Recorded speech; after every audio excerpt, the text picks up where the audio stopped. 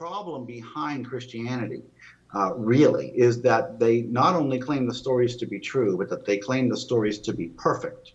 And when science discovers that those ancient myths are wrong, what Christian religion often does is dig their heels in and say, no, no, no, our book is perfect.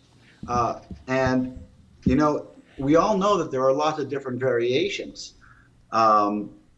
But when they start saying that they're perfect, when they start saying that science is wrong, they've taken a step further. They've actually gone from spreading a lie to spreading ignorance. They've actually got people convinced that evolution didn't happen. We know it did. It's absolutely proven.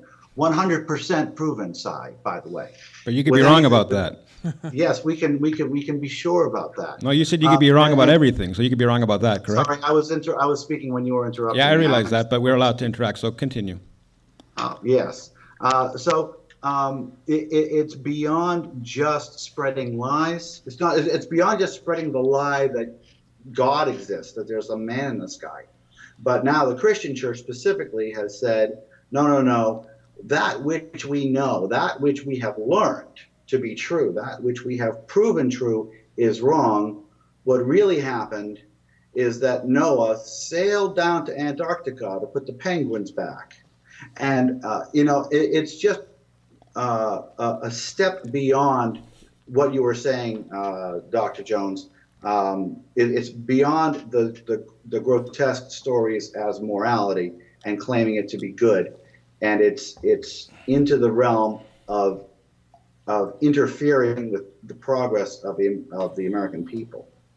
And that's wrong. Can I explain the issue with this? Yes. Is that when you bring up biblical stories like that, you're assuming a standard of morality which is above or outside of the Bible. And I'm saying outside of Scripture, you don't have a standard of morality by which you can judge those things. Now, these are great questions for a Bible study, but I don't do Bible studies with atheists.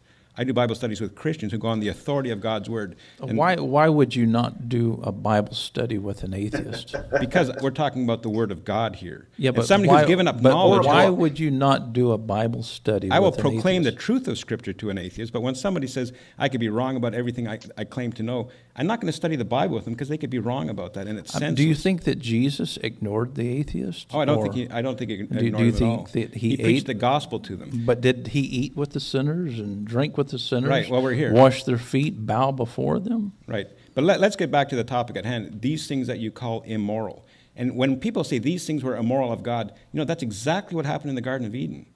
That God said to Adam and Eve, do not eat of this fruit. Satan came along and said, hath God really said that? And what did Adam and Eve do? What did Adam and Eve do? They said, well, God said this, Satan said this, I'm going to decide. And that's exactly what people are doing today when they judge God in Scripture. Now, the thing is, we're not immoral, wicked people. We see these things and we conclude a loving God. And I say, if you don't like those things that happen in Scripture, if you're an unbeliever and you die in your sin, stick around.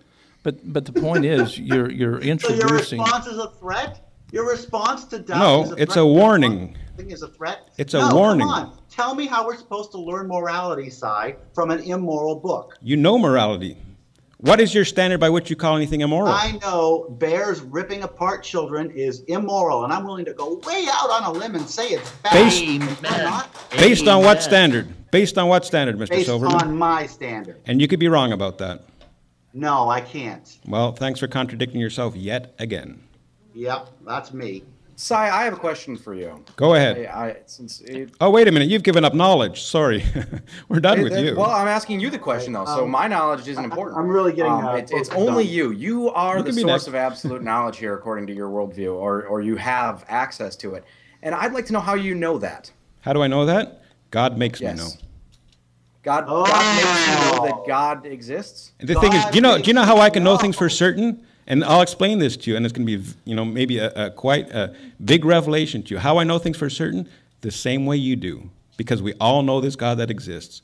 And you have to have all knowledge or revelation from a God who has all knowledge to know anything. Or you could be wrong about everything you claim to know, and you've given up knowledge. That? And that's what happened tonight.